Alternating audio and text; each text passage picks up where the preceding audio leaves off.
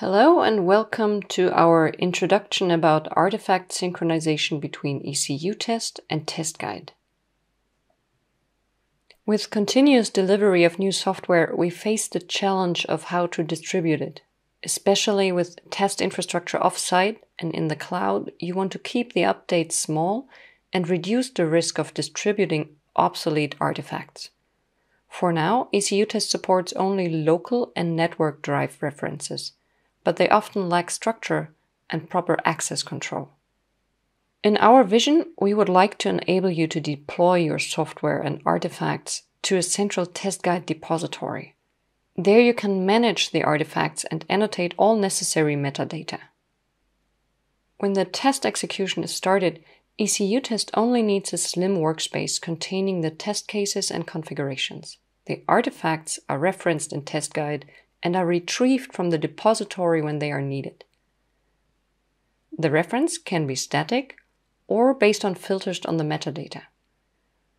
For example, filtering and always selecting the latest result can even reduce updates of the already slim workspace to a minimum.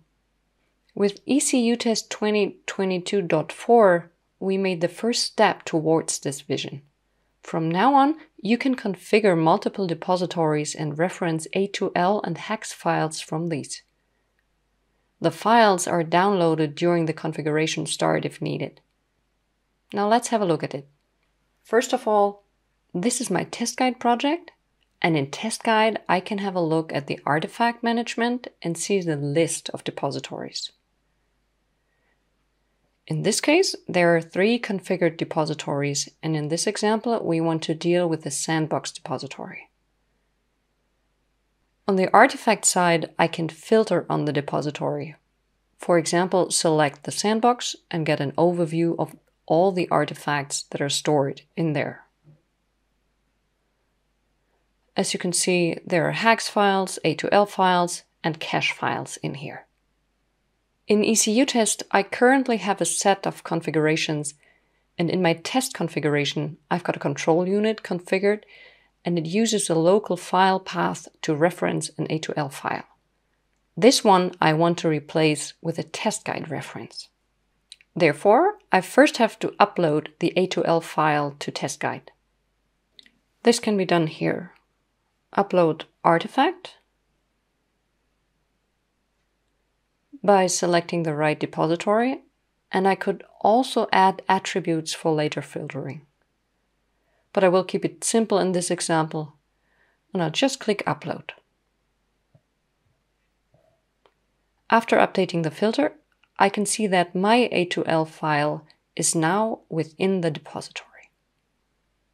In ECU-TEST, I have to configure the access to the depository, which can be done in the Settings menu.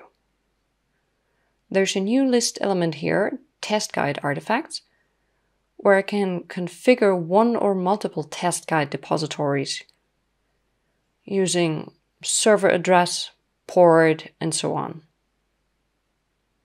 The way you know it from the test.guide configuration with the additional depository ID. So here I referenced the sandbox depository from test.guide and called it A2L store. As soon as I've got such a depository configured, I can select it from this dropdown. So I can select A2L store, and as I do so, the text field is not editable anymore. And I can use this test.guide browse button to remotely browse the depository. And in here I can see, as this is an A2L configuration field, it only shows the A2L files. I can see my A2L file as well as the other A2L files within the depository.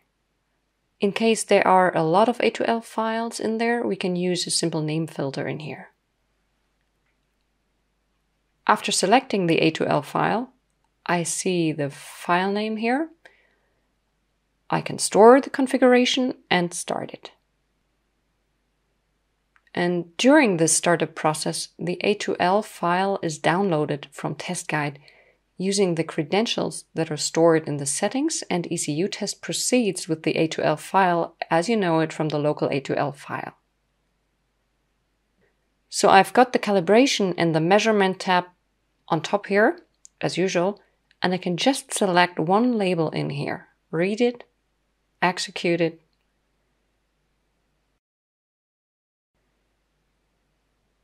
and on the package summary, we also get the information that the A2L file that we used is called my A2L file and is coming from the A2L store repository within test.guide.